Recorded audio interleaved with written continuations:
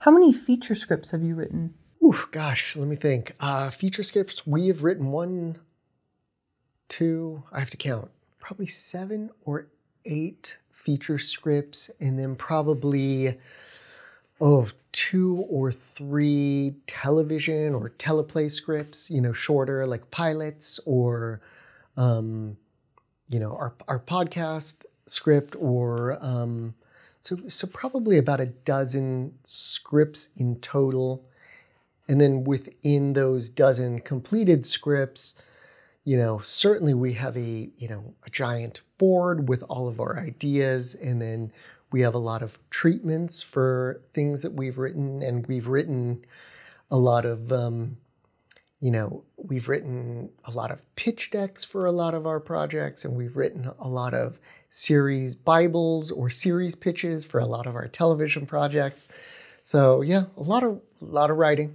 A lot of writing, but yeah, I would say about a dozen probably feature screenplays. And when you first started writing these features, who would you send them to for reading? When we first started writing features, I think there was probably about there was 2 major things we would do. I guess I would say, or I think would recommend for people. I mean, certainly like your friends. If you have friends in the industry, fantastic, that's great. Send them to those friends. And even if you don't have friends in the industry, still anybody who's willing to read it, I would say send it to them. Because it can take people a while to read a screenplay and get back to you.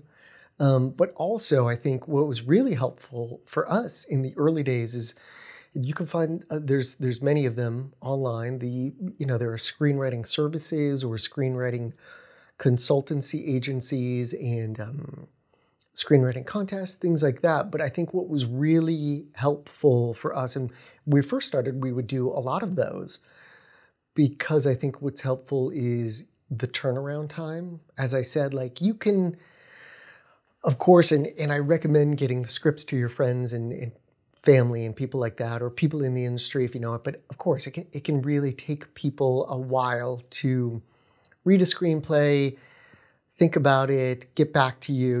We're all busy. Everybody's, doing something or doing their job or they've got their own scripts.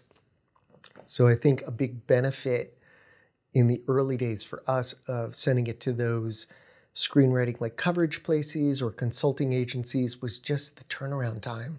You were able to get it in, sometimes it's quick, sometimes it's, 72 hours or a week or 2 weeks. And I think especially when you're, at least for us, when you're just starting out, having that instant feedback or quick turnaround feedback was really helpful because we could keep up the momentum of our script. You know what I mean? Like when you're writing it, like being able to get notes quickly would help us just get back into a draft and really either keep on shaping it or keep adjusting things that maybe didn't work so well, and maybe if we did hear that they were working well, we would leave them. And I think another benefit to sending it to those agency, those screenwriting competitions or consulting agencies was, you're just doing it blind. Like if you send it to your family or your friends, they know you, maybe perhaps they even know the story of the screenplay. And when you send it to those people, it's just, it's anonymous.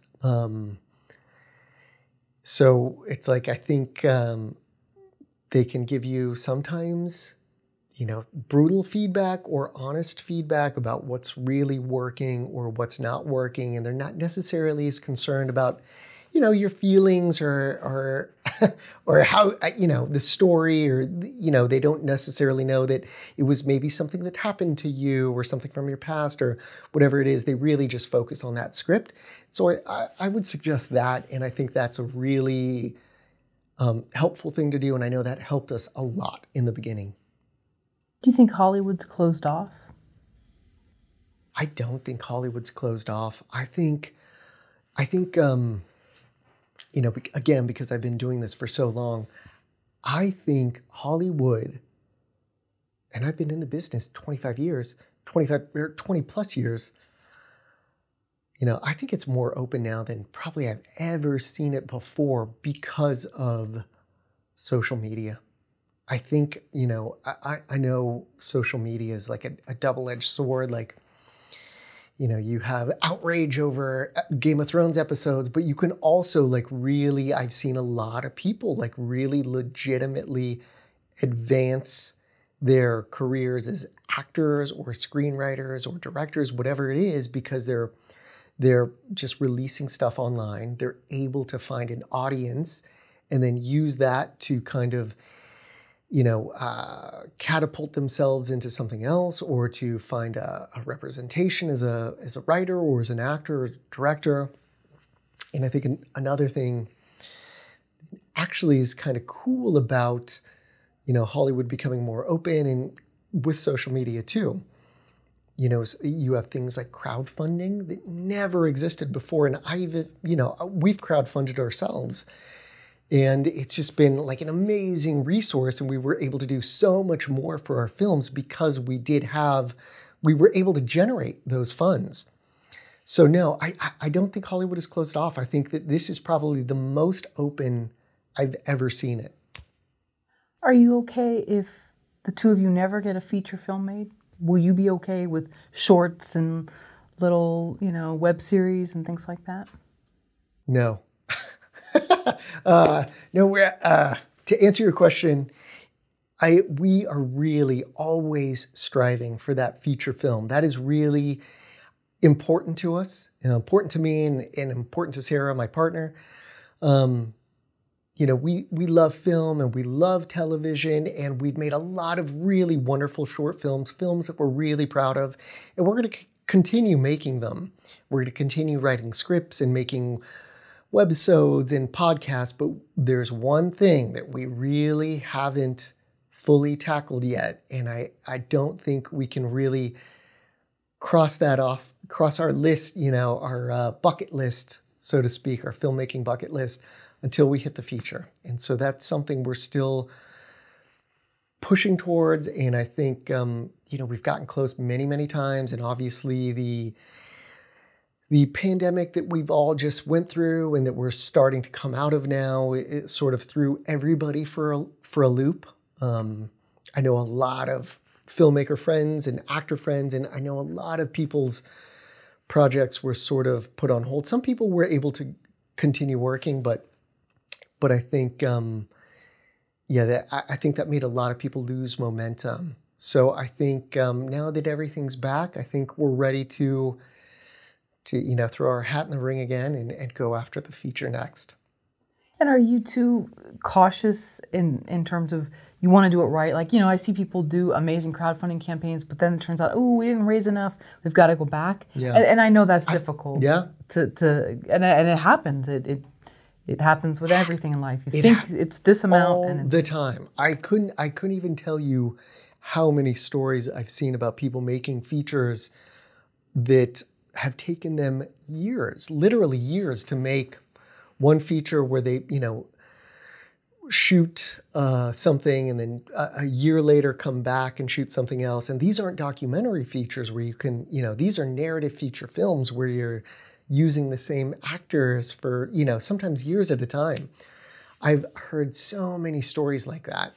And so, yeah, we are a little bit cautious, in the films that Sarah and I enjoy making, and the things we like to do are kind of high concept, a little bit complex, or a little bit complicated. Usually there's a lot of moving parts in our short films and in our webisodes and in things like that. So we are cautious. I don't think we're ready. I don't think we're going to jump into a feature until we kind of feel like we have, you're never going to feel completely comfortable. You're always, no matter what you do, I think, making films, you're always, there's always an unknown, always. And there's always going to be a million problems every day. But yeah, we are being a little bit cautious about exactly how we're going to jump into a feature.